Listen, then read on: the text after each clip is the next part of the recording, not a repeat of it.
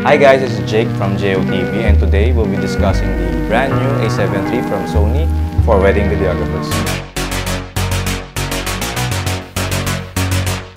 Alright, so mabalik tayo. Today we'll be discussing the A7 III for wedding videographers. Now, let's start first with the features.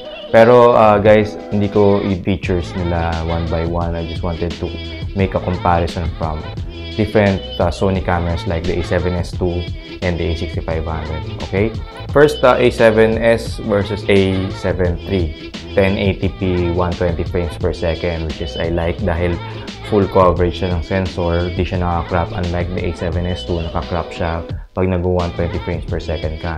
Hindi ko lang sure kung SNQ mo rin siya, but here you can choose the XAVCS 120 frames per second in the menu, plus may audio siya. So pag nag-SNQ ka kasi, nawawala yung audio. So, video lang siya. So, dito, kagandahan niya, you can record 120 frames per second with full audio. Pangalawa, versus the A7S II, battery life. A7S II packs only 1,000 milliamperes na battery. Sa Sony A7 III, times 2 yata siya, it's 2,280 milliamperes. So, expect a longer battery life coming from the A7 III. Na-test ko naman siya. Nag-shoot kami from morning up till afternoon. Tumagal naman siya nang hindi nalalobat. So, ang downside lang nitong A7 III, nung binili ko walang charger. So, you have to charge it via USB. So, yun.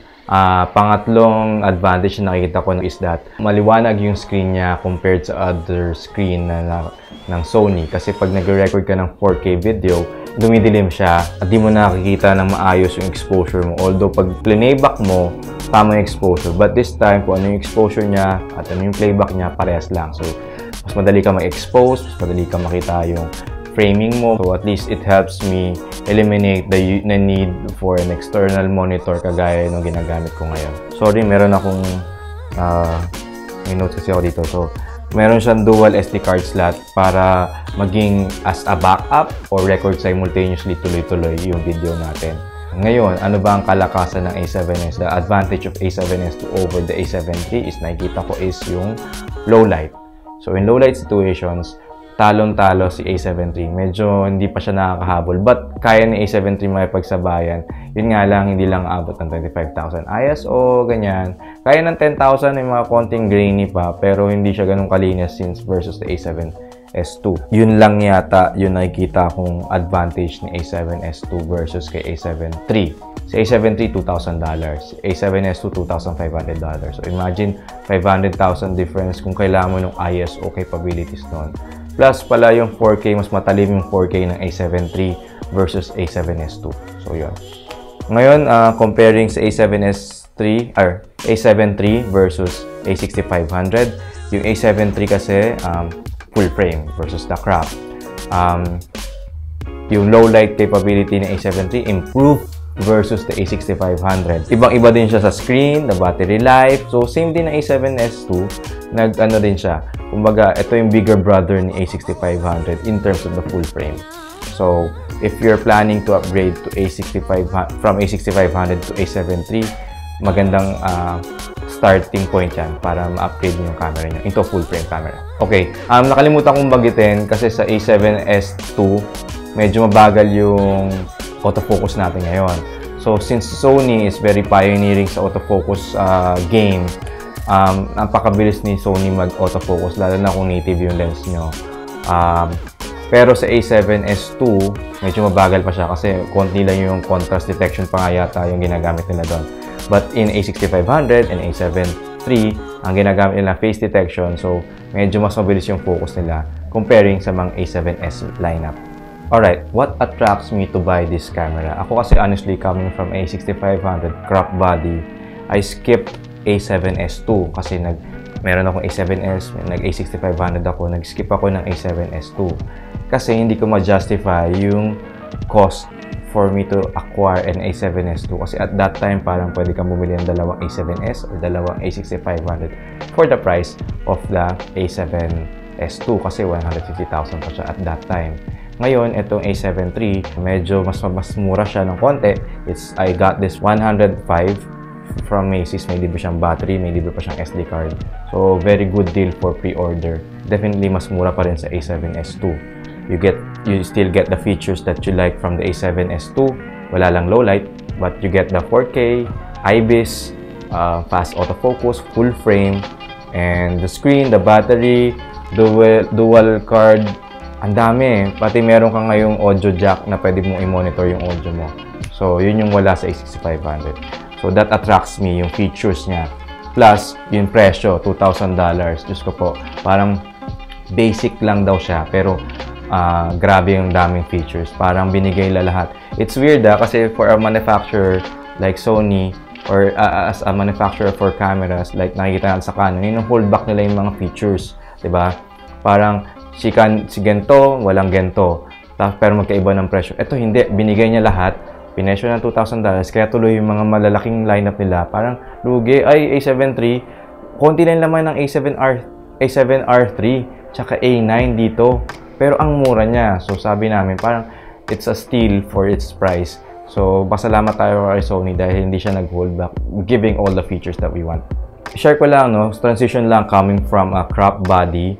Siguro A6300, A6500. So, anong transition na kailangan? Unang-una, obviously, is nag-iba yung size ng camera. Maliit kasi yung A6500. So, magaan siya. Pag kinabit mo sa gimbal, kaya ng Zhiyun Crane version 1. Pero this one, pag kinabit mo siya, medyo hindi niya na kaya. Medyo nahirapan na yung motor eh. So, you need to upgrade another gimbal na naman. So, yun, dagdag gasto na naman siya. Pero, babawiin mo naman sa lente. Kasi yung mga lente na gamit mo nung crop, hindi mo naman kailangan palitan kasi meron siyang Super 35 mode, meaning parang pwede siya mag-punch in doon sa sensor niya para magamit niya ng walang vignetting sa gilid yung body o yung lens na current na ginagamit mo for crop. So, no need to buy any lens lineup. Dagdag lang siya, although masuszoom in lang siya ng konti. Ganon din naman sa crop, di ba? Nasuszoom in naman ng konti. So, parang bumili ka ng crop sensor na may option ka, pwedeng mag full frame sensor. Marami kasi nagtatanong sa akin if they can still use the Sigma MC11, Metabones, Viltrox. So, wala akong Metabones, so hindi ko matetesting yun. So, Sigma MC11, perfect siya kasi nagagamit niya yung autofocus features ni A7 III. Si Viltrox, manual pa din siya, wala siyang autofocus, so pwede nyo pa din magamit, pero yun nga, you have to do it manually. Ang laging question yan pag nag-acquire ka ng bagong camera, will it make me a better artist? Somehow it will make you a better artist kasi you have the features that help you make or create and compose properly the shot that you want.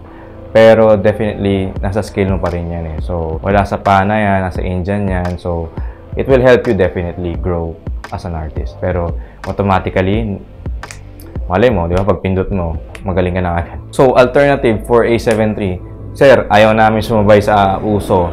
Okay pa ba yung mga lumang camera? O ano pa ba? Yes, definitely.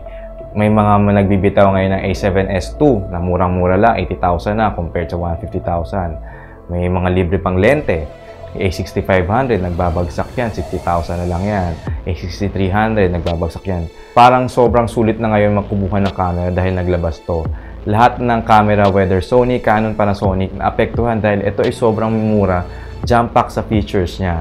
Siyempre, as a wedding filmmaker, wedding videographer, dun ako sa mas maraming features and it help us create better stories. Ngayon, last na tayo, should you buy this camera? Kasi siyempre, usong-uso tong camera to ngayon, no? So, lahat gusto mong kumuha ng A7 III. Ngayon, kung meron ka pang sariling ginagamit na A6500, A7S II, ang sagot ko ay no. Wag muna. Kasi ginagamit nyo pa naman eh. Kumbaga, gumagana pa naman yung system. Wala naman itong dinagdag na sobrang bago. Like a 10-bit 422, chuchu, RAW, 4K 60. Wala pa eh. So, wala pala talaga siyang game changer. Ang pinaka-game changer lang talaga niya is yung price point versus dun sa mga features na binibigay niya. Pero, kung meron kayong extra $2,000 to spare, then why not? This is a perfect chance na paglilipat ka from Canon, lilipat ka from Panasonic, this is your perfect chance to get to the Sony lineup. Entry level to, sobrang sulit na for the entry level. Bibihira yung gumagawa ng manufacturers ng camera na ganito, binibigyan niya lahat sa atin for a price point na very fair naman para sa ating lahat, no? So, yun. Yes or no?